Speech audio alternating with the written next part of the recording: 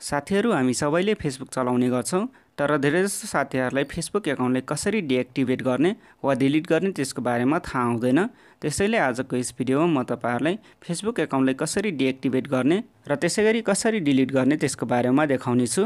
र त्यसको लागि पहिले चाहिँ तपाई आफ्नो मोबाइलमा जानु होला र मोबाइलमा गइसकेपछि आफ्नो मोबाइलमा रहेको फेसबुकलाई ओपन गर्नुस्। र फेसबुकलाई ओपन गरिसकेपछि यहाँनिर तपाईले तीनटा ढर्का देख्न सक्नुहुन्छ, त्यसमा ट्याप गर्नु होला। र ट्याप गरिसकेपछि यहाँनिर तल आउनुस् र तल आइसकेपछि यहाँनिर तपाईले सेटिंग्स एन्ड प्राइभेसी देख्न सक्नुहुन्छ, त्यसमा ट्याप गर्नु होला।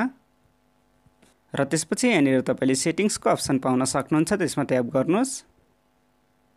र ट्याप गरिसकेपछि यहाँनिर तल आउनु होला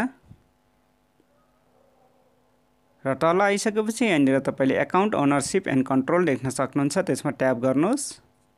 र ट्याप गरिसकेपछि यहाँनिर तपाईले डिएक्टिभेसन एन्ड डिलिसन पाउन सक्नुहुन्छ, त्यसमा ट्याप गर्नु होला। र त्यसपछि यहाँनिर तपाईले दुईटा अप्सन पाउन सक्नुहुन्छ, एउटा रहेको छ डिएक्टिभेट अकाउन्ट र अर्को रहेको छ डिलिट अकाउन्ट। र यदि तपाईले डिएक्टिभेट गर्नु छ भने सुरुकै अप्सनलाई चुज गर्नु होला र त्यसपछि यहाँनिर कन्टिन्यू टु अकाउन्ट डिएक्टिभेसनमा ट्याप गर्नुपर्ने हुन्छ। र यदि तपाईले अकाउन्टलाई डिलिट गर्न चाहनुहुन्छ भने दोस्रोमा ट्याप गर्नुस्।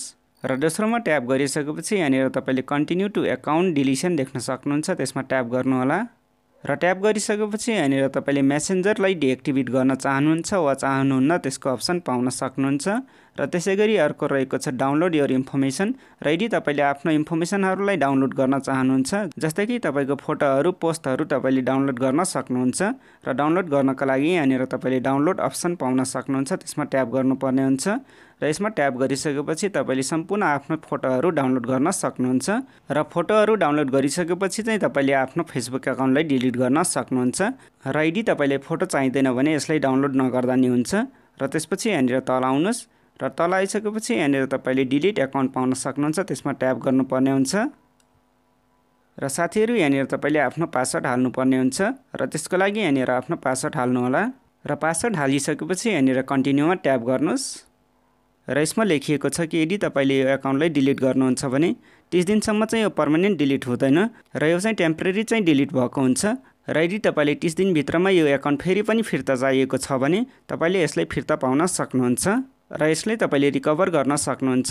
र यदि 30 दिन भन्दा धेरै हुन्छ भने तपाईको एकाउन्ट चाहिँ पर्मानेन्ट डिलिट हुनेछ र त्यसपछि तपाईले यो एकाउन्टलाई पाउन सक्नुहुन्न।